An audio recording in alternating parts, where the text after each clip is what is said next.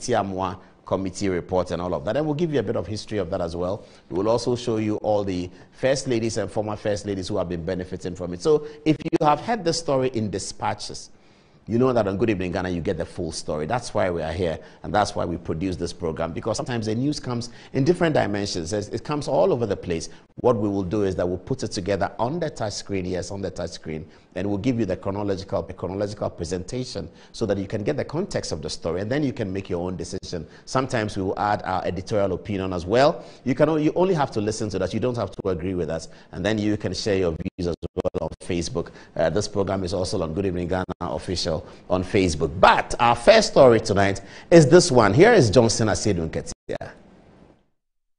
Ladies and gentlemen of the media, the difficulty, however, with this is that the investigations would concern the Chief Justice, who is the subject of the bribery allegations in this matter, and in whom disciplinary authority against judicial officers is vested under Section 18 of the Judicial Service Act. The Judicial Service Act provides that the Chief Justice is vested with the authority to discipline all the Supreme Court judge.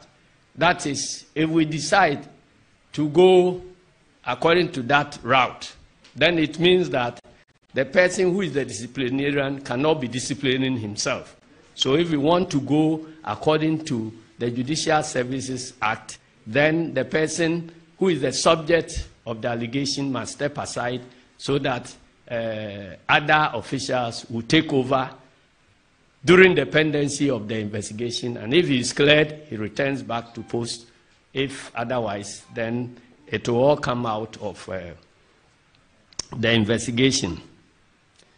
As I have said, the Chief Justice cannot be a judge in his own cause, hence cannot set up a committee to investigate allegations of misconduct against himself.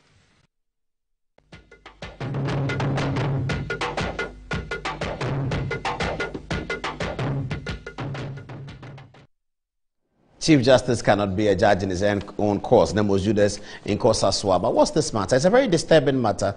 Disturbing for the allegations that are being made, and disturbing also for the politicization of it. Here is a lawyer, a Kumasi-based lawyer called Afrifa, who has himself just returned or recovered from a General Legal Counsel disciplinary action that was pronounced against him to stop him from practicing law for 4 years. During the ensuing period, he got a ruling from the Court of Appeal that decided that after 18 months of the service, he should return to practice at the bar. Afrifa is a senior lawyer from Kumasi, and this matter is quite controversial. It has to do with some land in Gomoa somewhere. And lawyer Afrifa is making allegations in response to allegations that have been made against him. So he has been reported to the General Legal Counsel by his client, and the client is asking him to recuse himself from his case, asking to sack the lawyer, basically, and also raising some allegations against him. In response to the allegations of the client, Afrifa then draws in the Lord Chief Justice in a very, very uncomfortable manner. We have looked at Afrifa's, if you like, pleadings in some detail, and we will point out some obvious questions that come to us. Now, the NDC has waded into the matter, and the biggest opposition party is asking some questions of the Chief Justice. They want the inquiry that will occur at the disciplinary committee of the General Legal Counsel on Thursday, 15 July, to be televised. They also want the Lord Chief Justice to excuse himself or to recuse himself from the proceedings. You know that the Lord Chief Justice is the chairman of the General Legal Counsel. Tonight we'll show you again who the members of the General Legal Counsel are. As we prepare for the big story, which is our second story, and our interview with the Honorable Hassan Ayariga, who is the founder of the APC party, All People's Party here in Ghana, let's bring you up to speed on what all of this Chief Justice matter is about. And with your permission, can I go to the touch screen and let's do that so we can all understand? Thank you. Okay, so here we go. So this is the first document. It's a petition against Akwesi Afrifa, and it's dated on the 1st of March. This is a petition against the lawyer who who is in the center of the controversy, the lawyer who is making the wildest of allegations ever made against any Chief Justice, I believe, in the history of the Republic of Ghana. This petition is against him, and the client is asking him, asking Afrifa to pay some money. Okay, let's look at some of the details Afrifa is talking about. So this is the letter that Afrifa wrote to the General Legal Counsel, announcing his agreement to appear before the council and on the 15th of July, by giving the council some information. So that's the letter there. Let's drill down on some of the important aspects of the letter. So let's go to our page 3 of the letter. It will come up on the screen in a minute, and then we can look at it in some detail. Our page 3 of the letter is coming up soon. That's a Afrifa's letter to the General Legal Counsel, alleging that the rancor that has occurred between he and his client is all about the Chief Justice. He's alleging that the client said to him that the Lord Chief Justice said he should change his lawyer because he wants to give him another lawyer. Another lawyer was introduced into the matter, and the clients then demanded of him to pay some money, to pay the money that he had already received as his legal fees back to the client. The client alleges that he gave legal fees of 300,000 cedis to the lawyer, and the lawyer came back to him with a very curious sort of request, and that's an allegation. We have to state that. The client alleges that the lawyer came up with this curious request, very unpalatable as it were, but it's an allegation. He alleged against the lawyer that the lawyer suggested that he will need 100,000 United States dollars, separate from the fees, to do what the client describes in his document as gymnastics at the courts. Gymnastics, that's what the client alleges. We don't know whether that is true. Sorry, I'm still waiting for the document. It'll come up in a minute. So then the 100,000 cedis, 100,000 United States dollars goes to the lawyer, and the lawyer is not able to do much about it. Okay, so here we are. Let's begin with the facts as Afrifa states them, stating to the General Legal Counsel what he says are the truth of the facts. So he says that the truth is that a fee of 1 million was agreed, out of which the petitioner paid 300,000 and undertook to settle the remainder later. So Afrifa is saying that the fees that he collected from the client is 300, but 300 was part payment of 1 million that was agreed. He said, I represented the petitioner in the Court of Appeal, Cape Coast, and the Supreme Court, and also performed other duties for him, particularly at the National House of Chiefs. Now, this is very important. This second paragraph is very important because I'll come back to it when we want to raise critical questions about the points that Afrifa is making. He says, remember this, says, I presented the petition in the Court of Appeal, Cape Coast, etc. Okay, let's move on. Afrifa says here also that the client was so impressed and satisfied by his services that he wanted to dispense with his substantive lawyer. But he, Afrifa, told the client that he did not come into the case to supplant the lawyer, and that he, Afrifa, will stop the conduct of the case if the other lawyer's services were dispensed with. This is also a very important aspect of the matter, because a question that will be raising at the end of the situation. Afrifa says that he did work for the client in Cape Coast Court of Appeal. He also says that he says categorically that the client was very impressed with his work. So let's move on. At the end of July 2020, the petitioner informed me that friends of his who were highly connected politically had taken him to see the Chief Justice, who had agreed to help him win his case on condition that he drops my good self handling as the lawyer handling the case for him and engage Akotompa Esquire in his stead. So that's another allegation that he's making. Afrifa is saying that the client told him that the people had taken him to see the Chief Justice, and that the Chief Justice said that they should change the lawyer. Okay, let's move on. He said the client then informed Afrifa. This is the dastardly part. This is the very, very terrible part. He said the client informed him that the Chief Justice had demanded a bribe of 5 million United States dollars for a successful outcome to his case, and that he, the client, had already paid $500,000 to the Chief Justice. This is a very serious allegation. I'm not surprised that the Chief Justice invited the Criminal Investigations Department of the police to have a look at that. This is a very serious allegation that Afrifa makes. Okay, let's move on. Afrifa says the client further indicated that he, the client, was hard-pressed to raise the remainder of the of the 5 million, which will be 4.5 million, by the way. So he says that the Chief Justice was asking for 5 million United States dollars. He, the client, had been able to generate $500,000, which is what, 10% of what he claims that the Chief Justice is asking.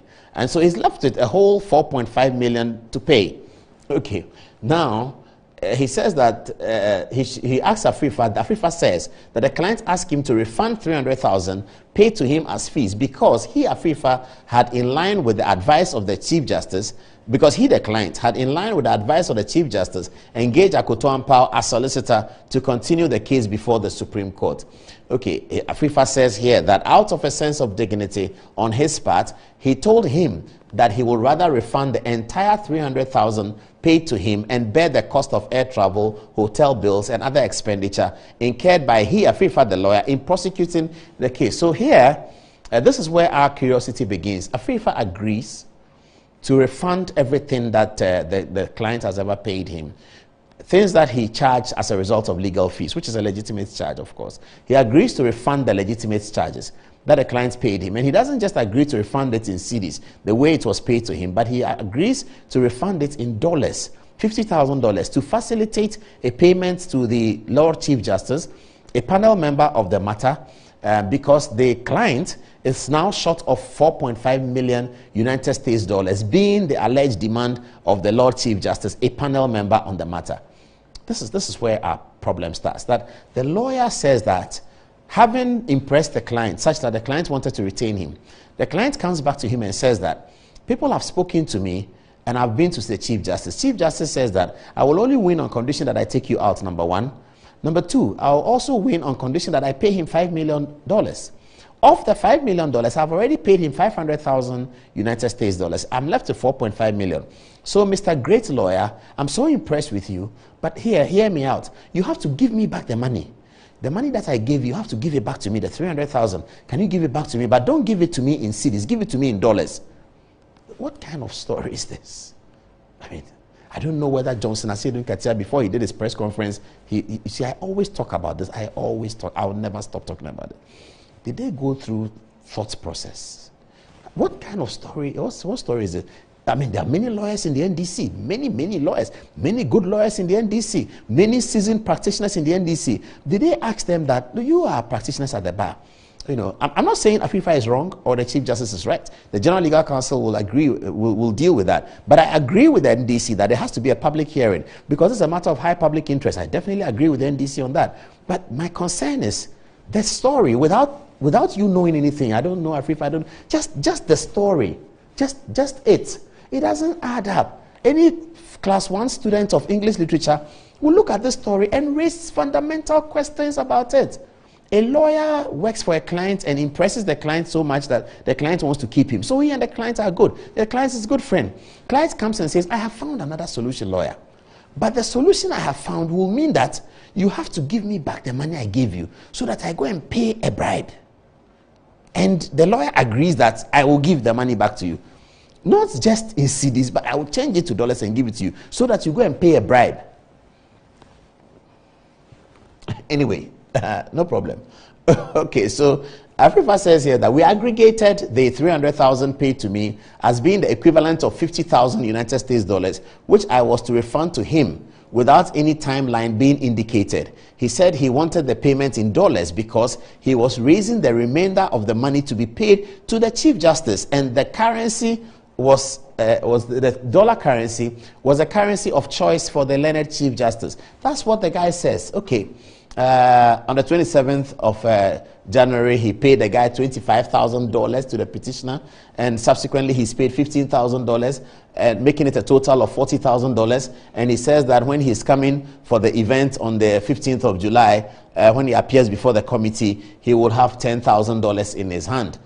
He denies any other thing the petitioner said in terms of the gymnastics, etc., etc. Now, let's see the letter that the Chief Justice wrote to the police, and then we'll be bringing this matter to an end. But these are the fundamental questions that we are asking. The fundamental questions we are asking is that, how does a lawyer retain his fees, the fees that he charged? for which work, for the impressive work that he did. How does the lawyer return the fees and returns it in dollars? Why is the lawyer punishing himself after doing such a good job? What's the point? And why is a lawyer releasing money to somebody who is telling him the purpose of the money? The guy is telling you that I'm going to use this your money to commit a crime, a bribe. I want to influence the Chief Justice in bribery because according to him, he has asked for it. So bring me the money that you have legitimately earned, change it to dollars, and let me go and pay the Chief Justice. And some people think this is not hearsay. I really don't get it. I'm totally shocked. Okay, so this is the letter that the Chief Justice then writes to Mr. Kenny Yeboah, who is the director of CID. Let's look at the letter in detail if you have it. Okay, it says, the attention of His Lordship, the Chief Justice, has been drawn to copies of letters from lawyer Akwesi Afrifa Esquire and his client, the plaintiff, in the matter of, he mentions the case, to the disciplinary committee of the General Legal Council, and which letters are making rounds on social media. His Lordship is saddened with that without any shred of evidence, his name has been dragged into the sordid and potentially criminal matter. His Lordship confirms that he does not know the plaintiff and has not met or seen him anywhere except in the courtroom when he rises to announce his name. Okay, His Lordship assessed that he had no personal interaction either with the plaintiff or his lawyer on this matter or in any other matter. His Lordship further asserts that he has not demanded or received any money from any person to influence any decision in this matter or any other matter. Indeed, the records will show that the plaintiff unsuccessfully petitioned for the recusal of His Lordship, the Chief Justice, and Justice Victor Jones Maulom Doche. So this is an important information. So the Chief Justice is saying that, one, I don't know the person, I have never seen him, I've never been influenced. But even if you want to look at the circumstances of the case, that's what the Lord Chief Justice is saying. If you want to look at the circumstances and the record of the case, this client who says that I've asked for 5 million so that I can do the case for him, I can make it better, and I'm asking him to change lawyers, he has ever appealed to the courts that I, Eni Yeboah, be taken off the matter because he doesn't want me to be on. He appealed to the court unsuccessfully. So he filed an application. The application must have been denied. That's why it was unsuccessful for two judges, Justice Eni Yeboah and Justice Doche, to be taken off. So Justice Eni Yeboah is saying that, whilst I don't know him, just look at the circumstance of the matter and the record available, you will see that it's an incongruous story. That's what it is. Okay. The records further show that the Chief Justice was the only judge on a panel who recently, on 31st March, dissented in an application at the instance of the plaintiff in favor of the respondents, the Ghana Telecommunications Company Limited. Okay, so the CJ is saying something else, that there was another matter. One of these matters, in between the real ruling, some things come up. Sometimes the lawyers call it interlocutories. So one of these matters of, if you like, sub-matter, interlocutory, the panel, the entire panel ruled in favor of this gentleman, the one in the matter, the one who is fighting with the FIFA over money, the one who is alleged to have said that the Chief Justice has demanded bribe from him. There was a ruling in his favor, but it was Justice Eni Yeboah who was the only judge who dissented. You know? So this is a conclusion of the matter. The lawyer's case has questions, fundamental questions that anyone should pick up. I didn't hear that in the political press conference. No problem. The Chief Justice has also said something. So the matter is going to the General Legal Council. We also know that ASEPA have filed an application at the Speaker's desk to the Speaker's office in Parliament, asking for the Speaker to do an inquiry into this matter. And they have also filed to the Commission of Human Rights and Administrative Justice. Let's go and look at the members of the General Legal Council, and then we can make our point about agreeing with the NDC on this matter. They will agree with the NDC on the position that this is a matter of high public interest. So they may have to be a public hearing. Number one. Number two, that the Chief Justice may have to recuse himself. Justice Eni Yeboah, here in your screen, is the chairman of the General Legal Council. He's also the Lord Chief Justice. Justice Jones Doche, against whom an application also was filed, is also on the General Legal Council. There's Justice Paul Bafoboni, who incidentally is the chairman of the Disciplinary Committee of the General Legal Council. Justice Bafoboni is the chairman of the Disciplinary Committee. So we do not know whether Justice Eni Yeboah is a member of the Disciplinary Committee. But if Justice Eni Yeboah is not a member of the Disciplinary Committee, I will assume that he's not a member of the Disciplinary Committee, because he's the chairman of the General Legal Council. But Justice Bafoboni chairs the subcommittee on discipline, and that's where this matter is going. So I will assume that Justice Eni Yeboah is not a member of that committee. Justice Bafoboni is chairing it. Next also is Justice Yao Pao. No nonsense, they call him. No nonsense Yao Pao is also on the General Legal Council. Next is the learned Attorney General and Minister of Justice, the Honorable Godfrey Dame, is also on the General Legal Council. Then you have Mr. Alfred Tuayeboa, also a member of the General Legal Council. And then you have Mr. Justin Amenuvo, the famous lawyer for the Electoral Commission in the election petition, also a member of the General Legal Council. And then you have Dr. Raymond Atuguba. He's a dean of the Faculty of Law at the University of Ghana. He's a member of the General Legal Council. And then you have Mr. Maxwell Opoku-Agyeman, who is the Director of Legal Education and also a member of the General Legal Council. Then you have Anthony Forson, the President of the Ghana Bar Association. He's also a member of the General Legal Council. And Christopher Archer, also nominated by the Ghana Bar Association, a member of the General Legal Council. So that's what we should expect. So the disciplinary committee is chaired by Bafuboni, but we are building a serious country. And so give me the Latin maxim, Nemo Judas in Cosa Sua. Let me share that, and then let me agree with the NDC on that. Because of this Latin maxim here, Nemo Judas in Cosa Sua, nobody should be a judge in his own case. No judge should preside over a matter in which he has a personal interest or involvement. It's a canon of natural justice. So this canon of natural justice is very important. And so I agree with the National Democratic Congress. The NDC's press conference today called for this, Nemo Judas in Cosa Sua, that a man must not be a judge in his own cause. So the learned Chief Justice, we will add our voice to the call. Learned Chief Justice must not be a judge in a matter in which he has a personal interest. He has been personally accused of something, so we believe that he will not be in. And also to the public interest, we think that our society is developing in a certain way. The public interest in legal matters came to an apogee in America during the O.J. Simpson trial, where there was pressure on the U.S. court that the matter must come on television. The trial must be televised so that people can see the jury, read their body language, and hear the arguments of the lawyers, because there was concerns that there will be some racial decisions taken within the context of the matter, either against Simpson or for him. So that's where this matter started from. And it has since generated such significant interest up onto Ghana in 2012, where we had an election petition that was televised. We have had another election petition that has been televised.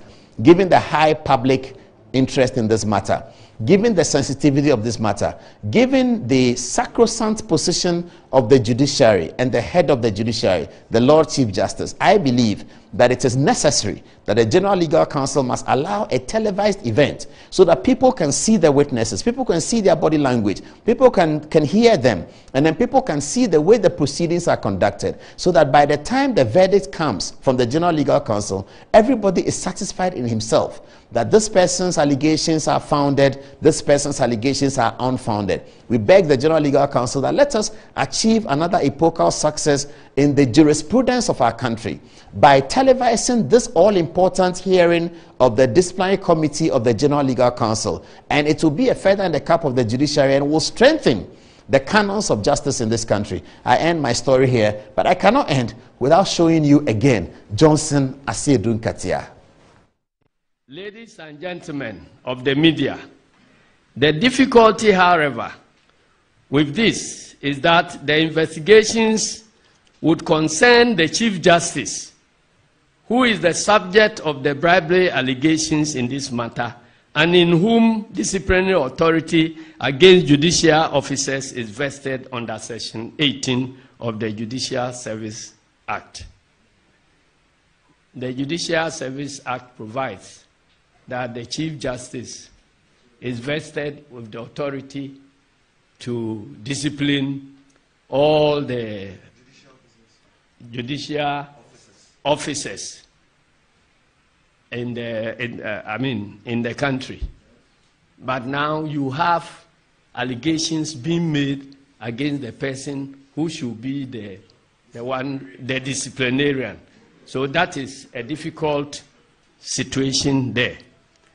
Therefore, good governance dictates that the Chief Justice steps aside during the pendency of the investigations by the Judicial Service relative to the issue of alleged misconduct on this part as a Supreme Court judge. That is, if we decide to go according to that route, then it means that the person who is the disciplinarian cannot be disciplining himself. So if we want to go according to the Judicial Services Act, then the person who is the subject of the allegation must step aside so that other officials will take over during the pendency of the investigation. And if he is cleared, he returns back to post. If otherwise, then it will all come out of the investigation. As I have said, the Chief Justice cannot be a judge in his own cause, hence cannot set up a committee to investigate allegations of misconduct against himself. Ladies and gentlemen,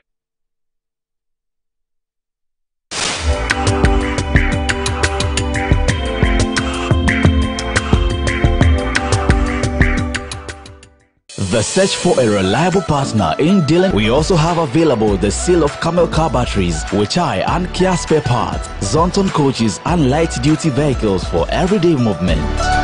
Contact us on 020 SA Automobile. The pleasure of doing business with you is all ours.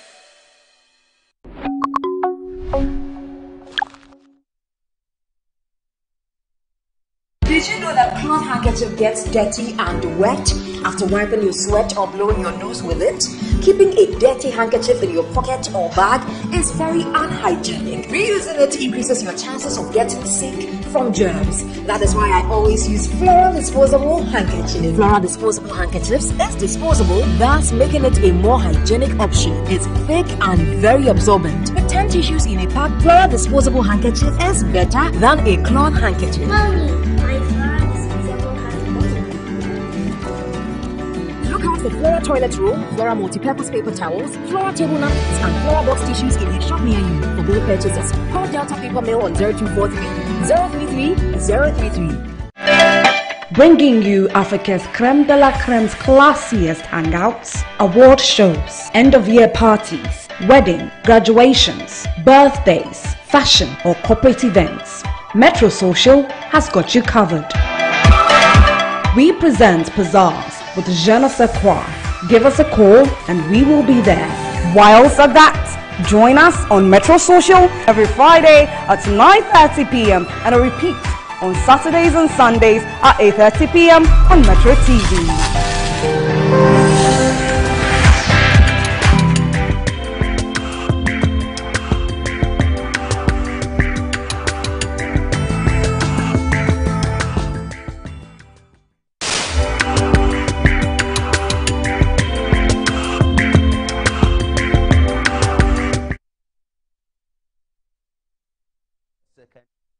His wife, Lady Julia.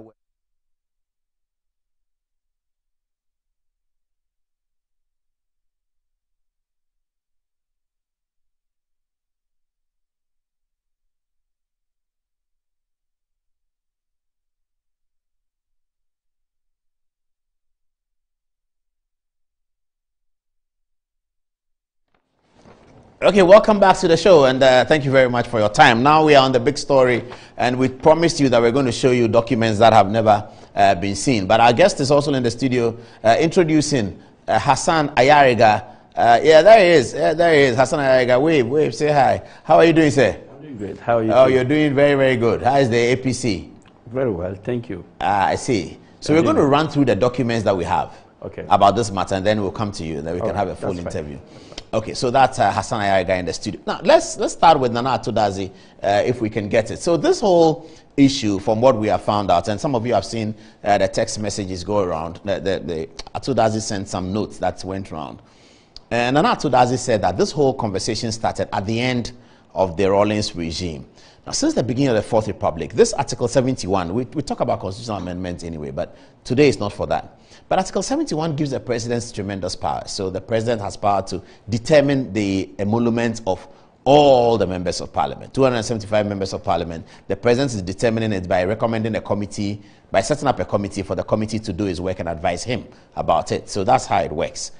We'll talk about that another day, but for now, that's the information we have to give you. That's how it works. And then the parliament also will look at the emoluments of the president. So civil society have complained about this in the past. They make jokes about it, that the constitution makes a scratch my back game Parliament scratched the president's back, president scratched the parliament's back. So people make jokes about it, but that's really what the Constitution provides. The president determines the emoluments of parliamentarians, and parliamentarians determine that of the president.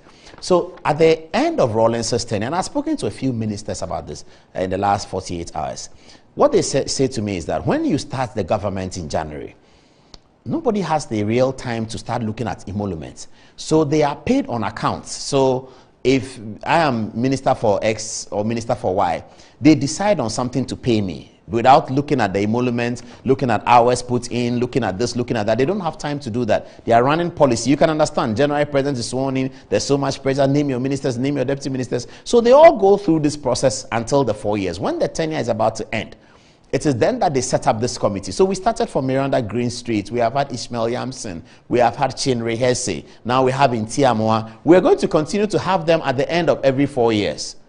I don't know what Nimoy Thompson put in his document about what he put in his document in the 40-year plan, but we're going to have this like that. So when they finish, it is then that the committee sits down and look at the record of what has happened, and then make a determination that Paul Adamoshe, Minister of X, you have been earning 12,000 cedis, but you should have been earning 25,000 cedis. So what do? They pay me the difference between 12,000 cedis and 25,000 cedis over the last 4 years, and they pay me all at one go to end the tenure of that term of the president and the government of that term. If I'm a member of parliament, of the term of that parliament. So that's what we look at as ex gratia. So I talked to some ministers today, and some said, in the last 4 years, their salary is different. Sometimes the come is 10,000, sometimes it's 12,000, sometimes it's 9,000, sometimes. So that's what happens. They are paid on account. At the end of the tenure, the committee, Article 71 committee, will now make a decision that, Mr. President, we have been paying you 20,000 cedis a month. We actually should have been paying you 45. Therefore, we owe you this amount of money. And then you pay all. That's ex gratia. So that's where it's coming from. Nana Atudaze is a very important person in the foundation of all of these things. You know that the whole Rawlings era has some things that we wanted to change. The revolution, the coup, ignoring first ladies and former first ladies. So this was set out for that purpose, that the former first ladies that we have ignored, whose husbands had died in the shooting, the regrettable shooting of the June 4th era, and some of those people who, Nkrumah's wife, and that we had maltreated after the coup, and Namoko Buzia that had been maltreated after the coup. All of these first ladies are still around. What do we do with them? Their husbands were just taken out. Their lives were just driven apart because your first lady, the coup comes, and then there's a new government, military force. They don't recognize you, whether you have a foundation. Whatever you're doing, you can't do it anymore. If you want to continue to live in Ghana, they have been living in misery. Those who want to live in Ghana, it happened to Dr. Nkrumah's wife, it happened to Dr. Busia's wife, Liman's wife, and all that. So Atudaze and the people around Rawlings said that, look, let's do something about this. So they set out the first one, that let's call all of these ladies, give them a salary, pay them the back pay, and then let Rawlings exit like that.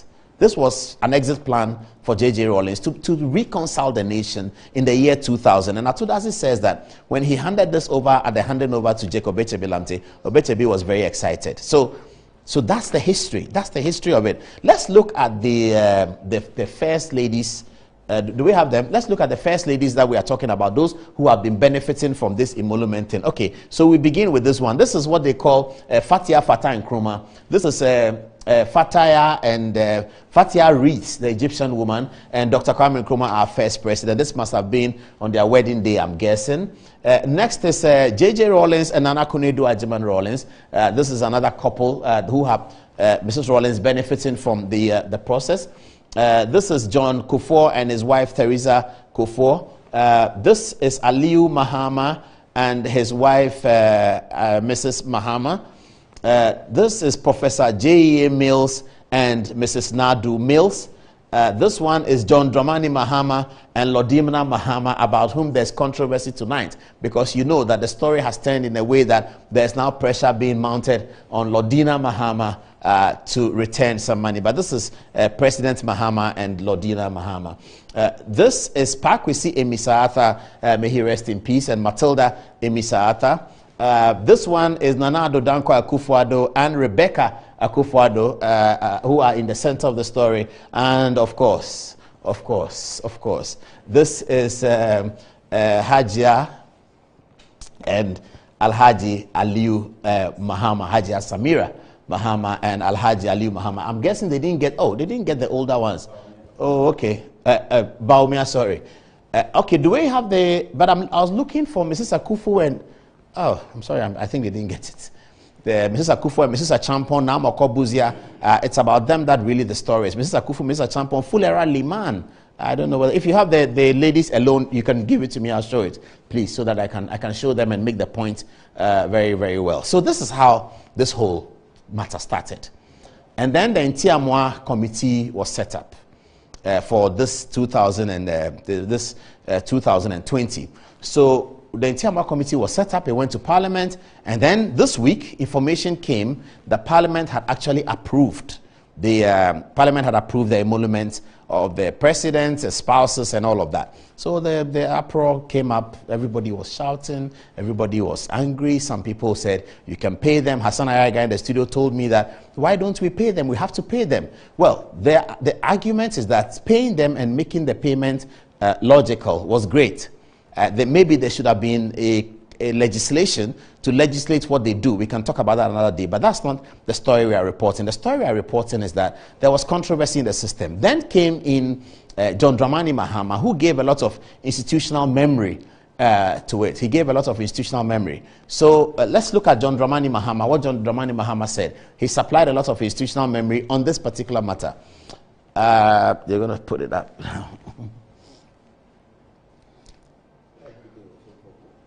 Should I? No. Yeah, the document is here. Okay, so this is John Dramani Mahama. Let's go quickly through what President Mahama said. So what's the story here? President Mahama is wading into the debate as to whether spousal salaries or allowances be converted to salaries, as had been done for Rebecca Akufo-Addo and Hajia Samira Bawumia. And he is speaking about it. He's the immediate past former president. So this is what John Mahama says. The issue of handling spouses of political office holders is not a new one. It has engaged the attention of all governments since the advent of the Fourth Republic. Okay, so he talks about under various administrations, and then he talked about how the widows, the women do well for widows, they do well for HIV, and they do well for the girl child. Okay, he says the practice thus far has become that some expenses of the spouses of the president and the vice president in carrying out their expected roles are funded by the office of the president.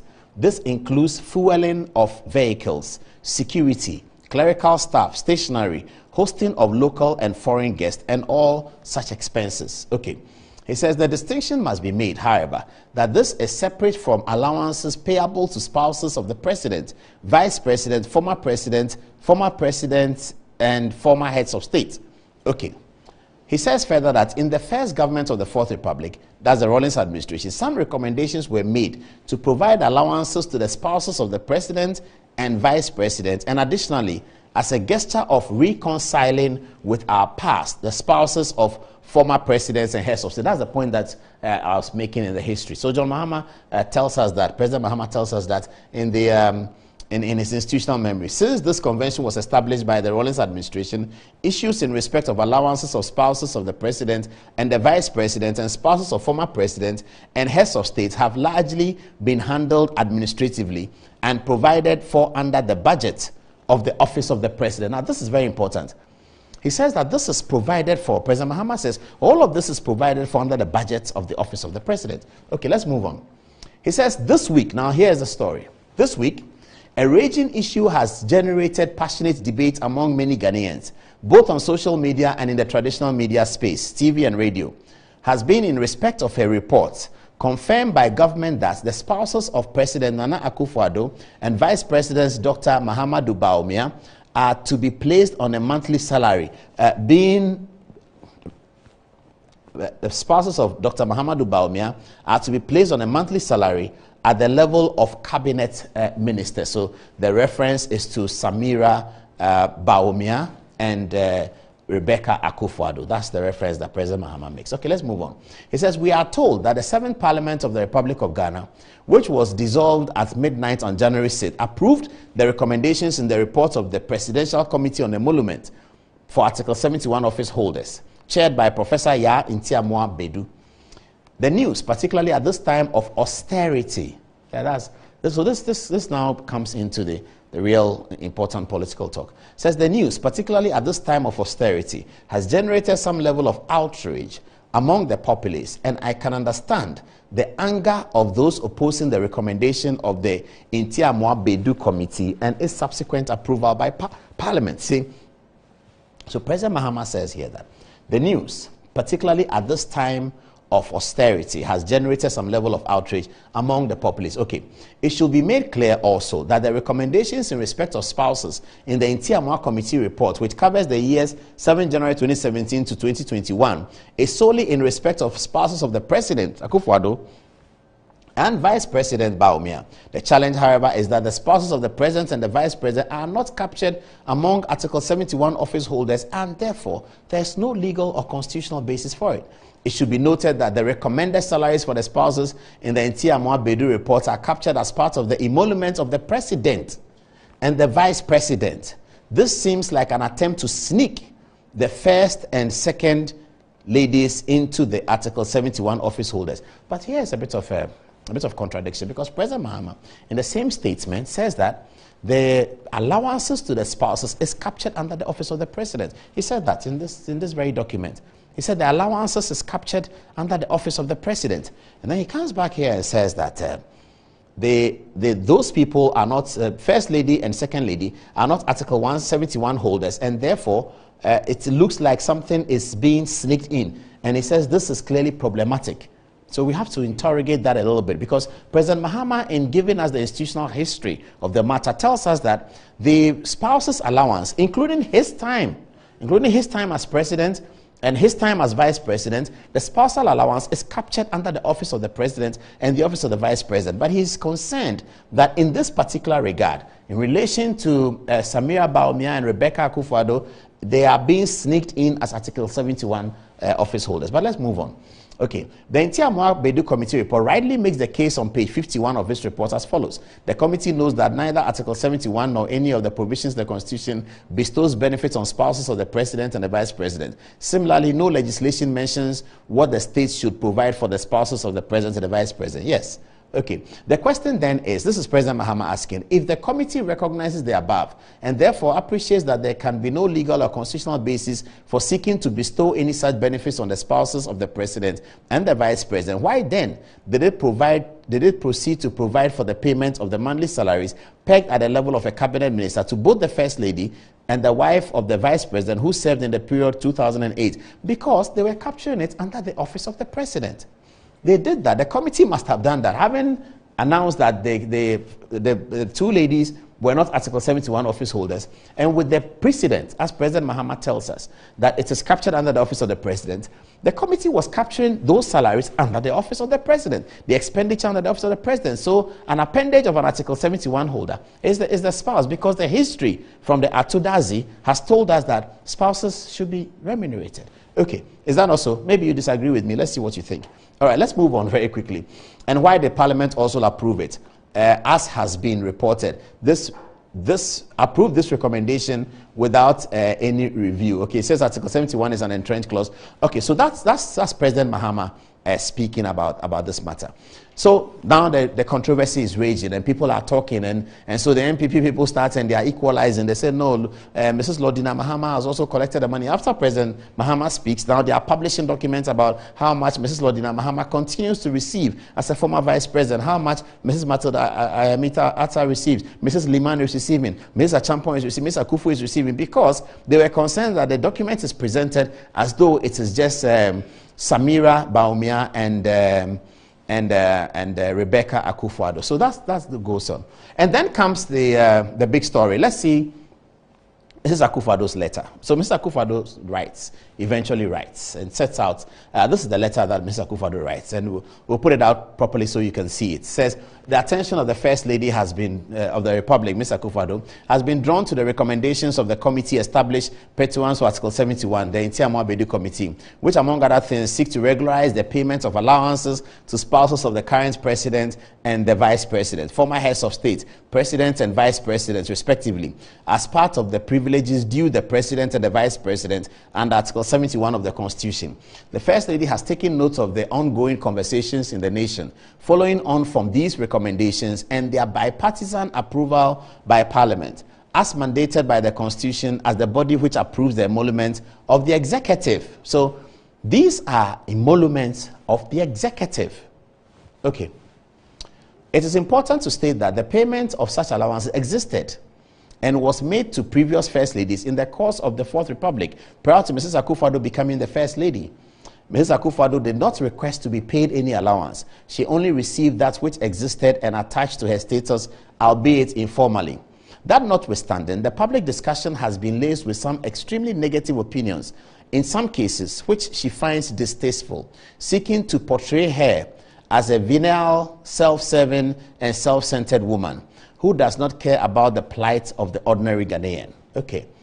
In view of this, the First Lady, in consultation with the President of the Republic, has decided to refund all monies paid to her as allowances from the date of the President's assumption of office, i.e. from January 2017 to date, amounting to 899,097.84. The First Lady has also decided not to accept any monies that have been allocated to be paid to her pursuant to the recommendation of the Ntiamoa Beidu Committee as approved by Parliament. She is doing this as a purely personal decision without prejudice to the rights of others, and not to undermine the propriety of the process undertaken by Parliament. Now, this is a very important part of the information. It's a very important part of the letter written by the First Lady. It says that she's doing this purely as a personal decision. So those who are saying, calling on other First Ladies to return the money, the First Lady has something for you to listen to. She says she's doing this purely as a personal decision. And she's also doing it without prejudice to the rights of others, and not to undermine the propriety of the process undertaken by Parliament. This is a very, very important paragraph in this document. Okay, the First Lady does not want these matters to serve as a distraction from the good work that the President, who is currently touring the Savannah and Upper West region, is doing to develop our dear nation. That's another very important one over there. Okay, let's move on. It says that the First Lady will continue to support the President, as she has always done, in the execution of the mandates entrusted to him by the good people of Ghana. So this letter came out and it sort of completely changed everything. People didn't know how to react to it. The first reaction I saw, which was in very bad taste, was the complaint that she had used the coat of arms to present the letter. This is a First Lady presenting the letter out of the office of the President. They said she had used the coat of arms. I mean, people were not concerned anymore about the money. People didn't seem concerned anymore about the economics that we're talking about. People didn't seem concerned anymore about her so-called selfishness. Now they were complaining about the letterhead that she wrote. Hassan, you said something? The letterhead. Yes. Now they were complaining about the letterhead. Why did she use coat of arms? I mean, I think that Ghanaian youth should be very serious. We should be very, very serious in this country. We are not pussyfooting, and we are not, quote and unquote, misbehaving about. We are thinking about the future of a nation. So we complain about money that is going to First Lady because we are saying that it's insensitive, it's this, it's that, it's that. Then she says that I don't want to take the money anymore based on everything that's happening. And one of the early comments from people who are mobilizing people for a better Ghana, it says that, why did she use the coat of arms? Are you serious at all? I mean, what's going on in your head? Is that the point? Anyway, as long as guy is laughing at the person. Okay, so that's the First Lady's first letter. And then there were others who said that, well, you have written a letter and evinced an intention. That's not enough. After evincing the intention, let us see you actually do it. So that also came as a challenge to the First Lady. And then here is a second letter that was signed by Shelley Lai at the office of the First Lady. Now let's look at the letter in detail. It says, I am directed to forward herewith a consolidated Bank Ghana Limited check number 00 for an amount of 899, being the full refund of monies received from 7 January 2017 to date as allowances given to Her Excellency the First Lady of the Republic. Okay. As disclosed by the statement issued on the 12th of July, Her Excellency the First Lady of the Republic is refunding the amount stated above and also takes this opportunity to decline any allowances to be paid to her in future. Her Excellency the First Lady remains committed to her role as First Lady and is devoted to her charity work, championing the well-being of women and children in Ghana. Please accept Madam, the assurances of our highest considerations is a letter signed by Shirley Lai, who is in the office of the First Lady. So that sort of concluded the matter, and then the politics began. We will not participate in the politics. We'll go to Hassan Ayaga and ask him those questions. What's the politics? The politics is that people are saying that Lordina Mahama, former First Lady, former Second Lady, must also return. But you heard Rebecca Akufo-Addo say that she's doing this without prejudice to the rights of other people. Lordina Mahama has a right to keep the money. Lordina Mahama has done some work. She has a right to keep it. Mrs. Akufo-Addo says that she is in the hot seats right now. She doesn't want this conversation to distract or detract from the work that her husband, the president, is doing in carrying out his development agenda for Ghana. So she has taken a decision to move. And then as soon as she did, a letter also came from the office of Samira, and that was a much shorter letter. And it is also says that Samira Mahama is also returning the money. So both Samira and First Lady have done so. Let's read Samira's letter. Okay.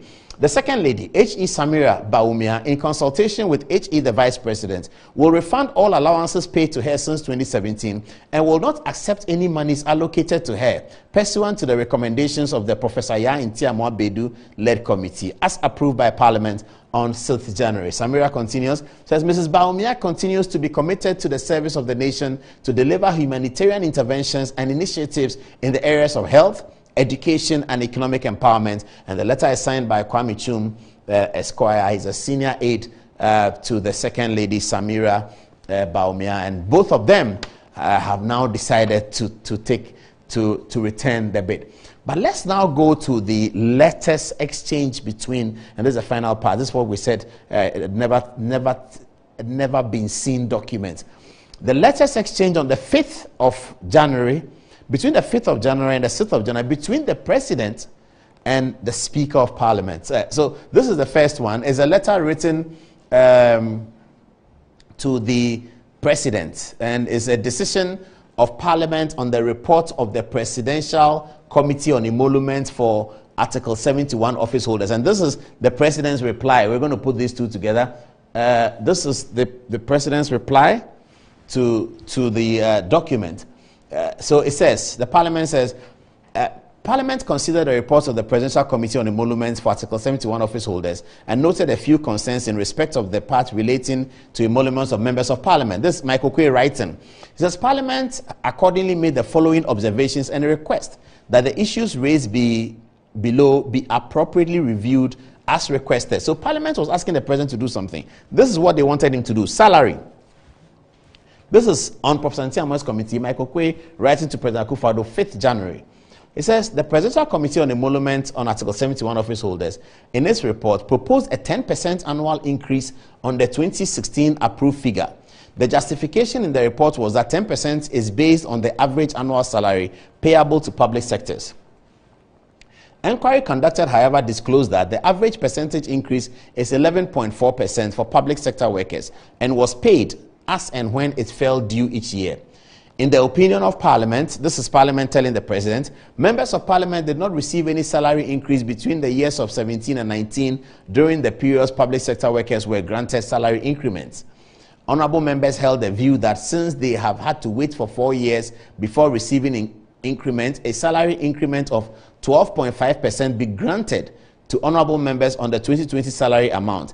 The additional 1.1 difference is to account for the value of the money lost over time. So on the 5th of January, Professor Michael Quay was writing to President Akufo-Addo asking that Parliament has agreed that they want an increment of 12.5%. Now, this is pursuant to Article 71. The President determines the emolument of Parliament. So Parliament is writing to President Akufo-Addo that can you allow us to have an increase of 12.5%? Let's see what the President said. The President says, okay, he says, I acknowledge the receipt of your letter on Article 71 holders. He says, the decision of Parliament on the report of the Presidential Committee on Emolument for Article 71 holders, January 17 to December 2020, in relation to the members of Parliament. President says, I accept the recommendation in the report subject to the following.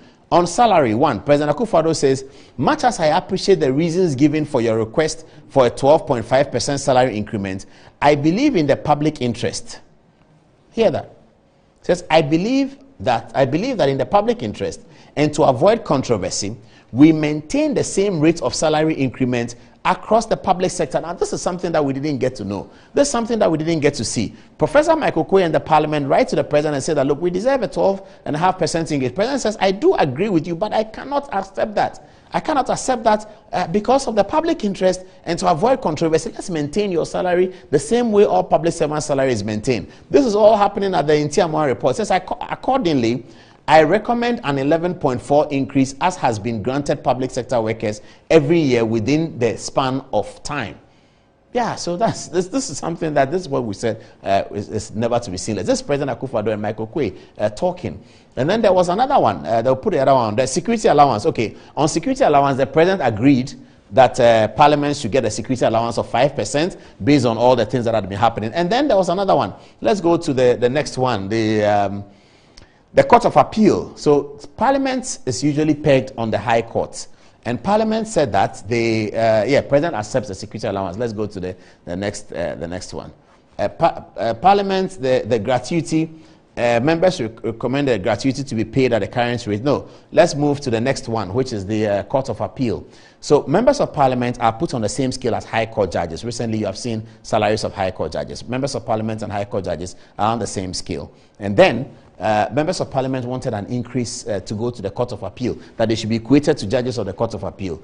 So Michael Quay says as follows: equating members of Parliament to the High Court. The House observed that the Presidential Committee on Emoluments for Article 71 ranks honorable members on the same scale as justices of the High Court with regard to emoluments. He goes on. Honorable members, however, noted that in terms of emoluments, the Constitution ranks heads of the following institutions of justice to the Court of Appeal: the administrator of the District Assembly's Common Fund. That's what Parliament observed, that the District Assembly Common Fund administrator is ranked at the Court of Appeal.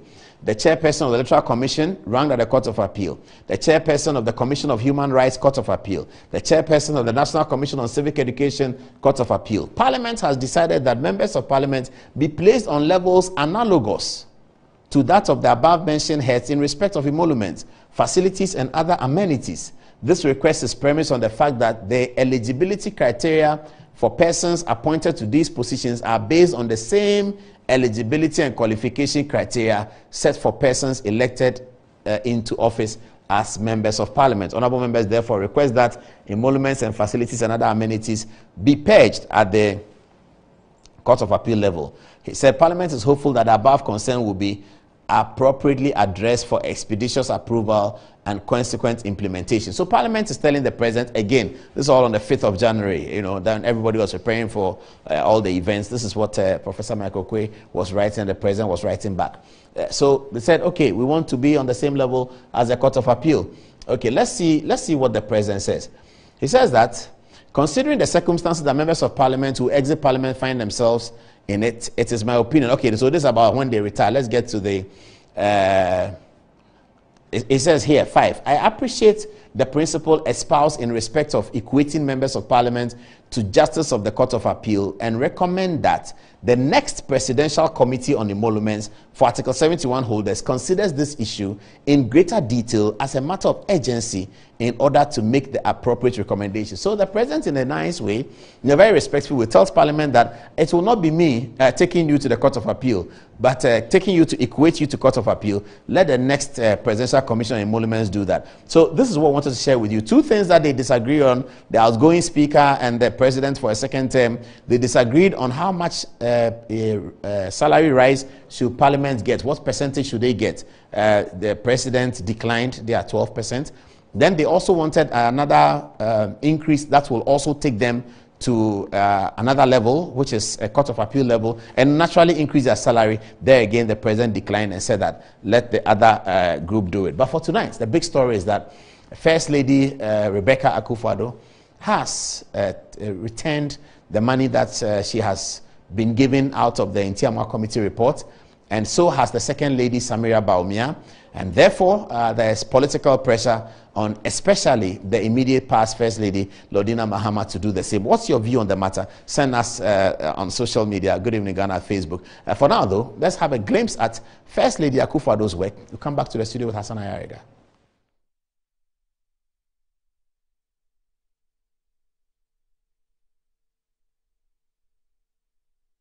worth 84,000 cedis.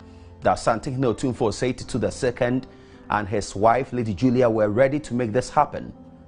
They gave their blessings for a second fundraiser to be held at the Mensah Palace, and on 28 May 2017, it happened.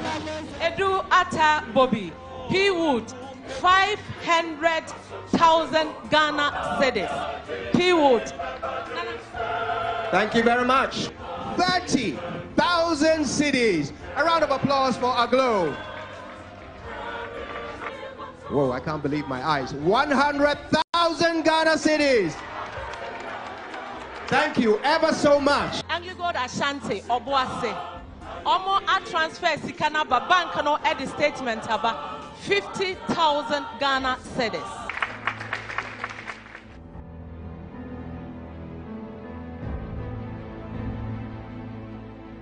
I saw drawings of it, but I didn't know this is how it would turn out.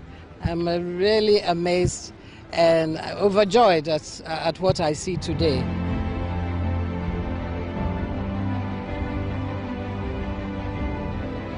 In a matter of 5 months, we have more than we anticipated. We have a brand new state-of-the-art maternity, neonatal and pediatric intensive care units to support the public health system in Kumasi that currently suffers from a high mortality rate and insufficient space and equipment. The icing on the cake is the breastfeeding area for the mothers. Comfortable state-of-the-art reclinable seats have been provided for breastfeeding. In the past, mothers sat on benches to feed their babies. New place na yes na hoye kama no ho de ye kwa akola bia won court mother bia won baby obeda.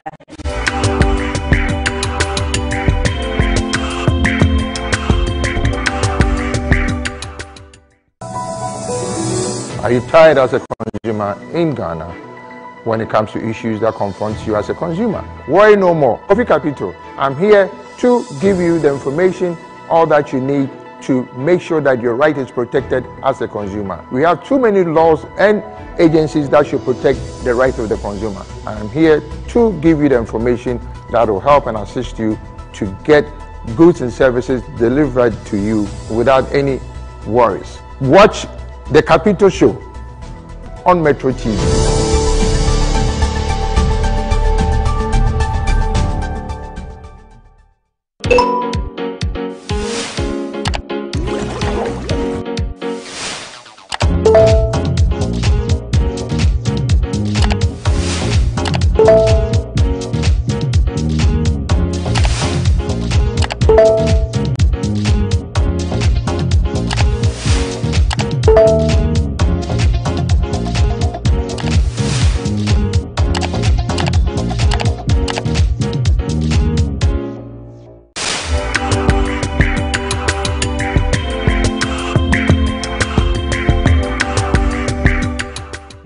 I'll come back to you after I've watched it fully and to think through with other people what we can do to help as soon as possible. The first move.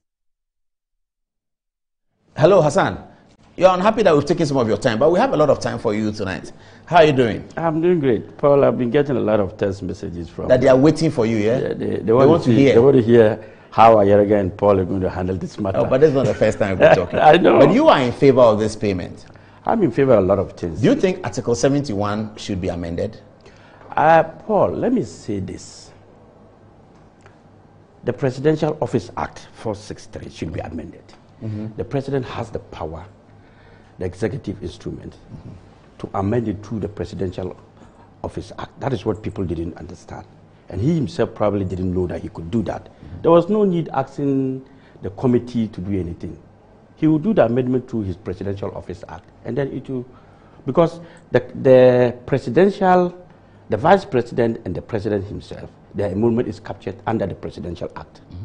And all household workers of the President and the Vice President is also captured under the Presidential Office Act. So the Vice President, workers, gardeners, Yeah, they are all paid. They are all paid. So you think the wife should be paid? The cook is paid. The cleaner is paid. The house girl and the houseboy are paid. Then you think that the president's wife is an instrument for the president. So he comes and look at the instrument and go in and come back. She shouldn't be paid. Do you know what they go through as president's wife? Yeah, before the president, before the fact that we have the liberty to insult them, we should pay them. I mean, the point here is that we are saying that the economy is hard, the economy is hard. They are part of the economy. We should not say that they are, because they are president's wife, they don't also have difficulty. They do. Look, the kind of support they give our president before they come out to look at cabinet meetings and go into proposals and policy that will help this country. Most likely, if you have a good wife as a president, most likely you will discuss it with your wife before you even come out to go to cabinet. Yeah. So the first idea is bound of the lady. Yes. So if your wife says that, oh, this idea of yours is not good, most likely the president will not even talk about it in cabinet. And if the president's wife says that, oh yeah, I think A, B, C, and D is good, go on with A, B, C, and D. It's some kind of support that we don't see. And encouragement. And encouragement that you and I don't see. If the president is sick, the first person to notice or to know that the president is not well and be given the first aid is the wife of the president. Absolutely. Absolutely. That's correct. If the president is in trauma, if you have a bad day at home, you imagine when you come to work, what is going to happen? It will be chaos. Worse. Yeah. It's going to be worse. So our first ladies are very important in the life of the president. Because they help take it or leave it, whether emotionally or whatever. But emotional is also very important. Yes, it's very important in the life of the president. So if we say that all household workers of the president should be paid because they are workers, and the president's wife should be an instrument, lying down like a guitar, so he comes and play and go in. And that one shouldn't be paid because... I don't like the lying down. You can say standing up.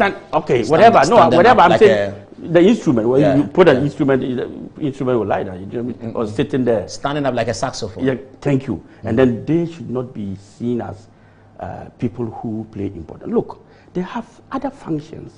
Okay, so now that Rebecca Akufo-Addo has returned the money, based on the things she says, it's a private matter, should the political question now is, should Lordina Mahama... First of all, I think it was a wrong idea for her to return the money. And I think that is not the right thing to do. Okay. But Samira Bawumia has also returned it. That is also wrong.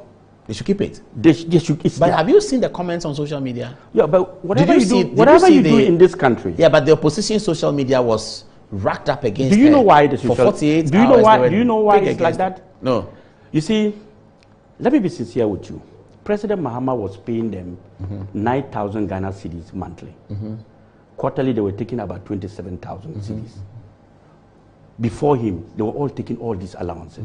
But you see, when President Nana Addo came, he probably think that, oh, I don't like this thing not known to the public. I want it captured. Yeah, to be known to the public. To be known to captured in a way that it becomes a document. So he decided that even though I have increased the salary from 9,000 to 16,000 to them, it should be captured.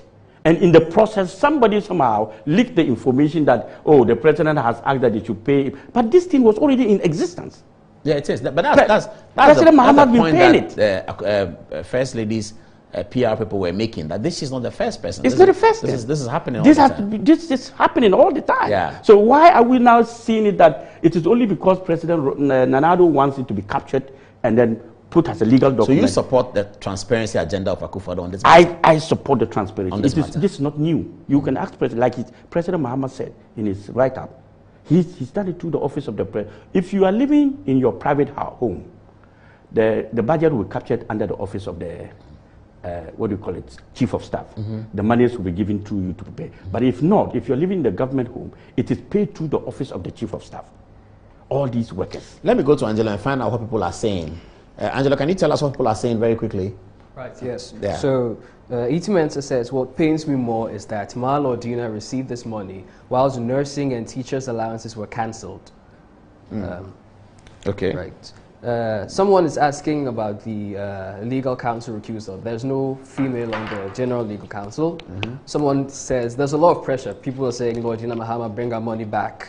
Again, Lordina should bring our monies back. Someone is saying, so NDC is also forgetting that Lordina was also taking allowance. She has to pay back all monies due her when she was the First Lady, plus other related interests. Someone as well says that either allowance or salary is still Ghanaian taxpayers' money, therefore it should be cancelled. Someone says, kindly keep your comments decent. Lordina will definitely vomit all the money she took from the state as an allowance when her husband has cancelled trainees and nurses' allowances for his parochial interests. Someone says the First Lady shouldn't have refunded the money though. Conventionally, it was her entitlement. She didn't rob anyone at gunpoint. Exactly. Precedents were set. There's no legal consequence whatsoever if she keeps it. This is why we must formalize the salaries of president's spouses. Someone says, I think the allowance should be paid to the wives of our ex-leaders who were killed for no reason and those who were overthrown by coup d'etats. But now First Ladies and Second Ladies in the Fourth Republic, I believe you say, should not receive any allowance. Someone jokes, before we believe that Rebecca Akufo-Addo would really want to pay this money, we have to meet at the Independence Square and witness it. Someone says, Animal Farm, some animals are more equal than others. Someone also says, if the First and Second Lady return the money, they have nothing to lose because they are still in power and somehow they will gain more than what they are returning now. Interesting opinion. And lastly, someone says that... so it's generating a lot of oh, yes. interest among young people? Yes, it is. Is it a balanced situation, at least from the little survey on the phone, so that people think the money was good or it was bad? What kind of balance are you getting? It's going back and forth. Some people think that it's fair because they are doing developmental projects and whatnot. Some other people think that why should you be taking money because you are the wife of the president or the vice president? So it's going back and forth. People are split. Okay. Keep an eye on that as we listen to Hassan Ayariga. Okay, so you had, there was only one opinion there. I heard you nodding. I saw you nodding to it, which is that it's her entitlement. Yes, they are entitled to it. Look, the mere fact that they are president's wife doesn't mean that they shouldn't be given entitlement. Look, in my policy, the APC policy, we have a policy that we talk about unemployment benefits. Oh, I like to hear that. Unemployment benefits. Unemployment benefits. Let me just make an announcement. So we're continuing on social media. Good Evening Ghana at Facebook. Good Evening Ghana official on Facebook and Twitter as well. And then we go off Metro TV. At this stage, as we normally do, we are still working on that. And then we'll change that. But now we continue with Hassan Ayariga on social media. Yes. Yes, like I said, we have a policy that we talk about unemployment benefit. That unemployment benefit is a policy made for people who are not working in Ghana, and they must get benefit because we believe in socialist forum, which Metro TV, insightful and inspiring moments.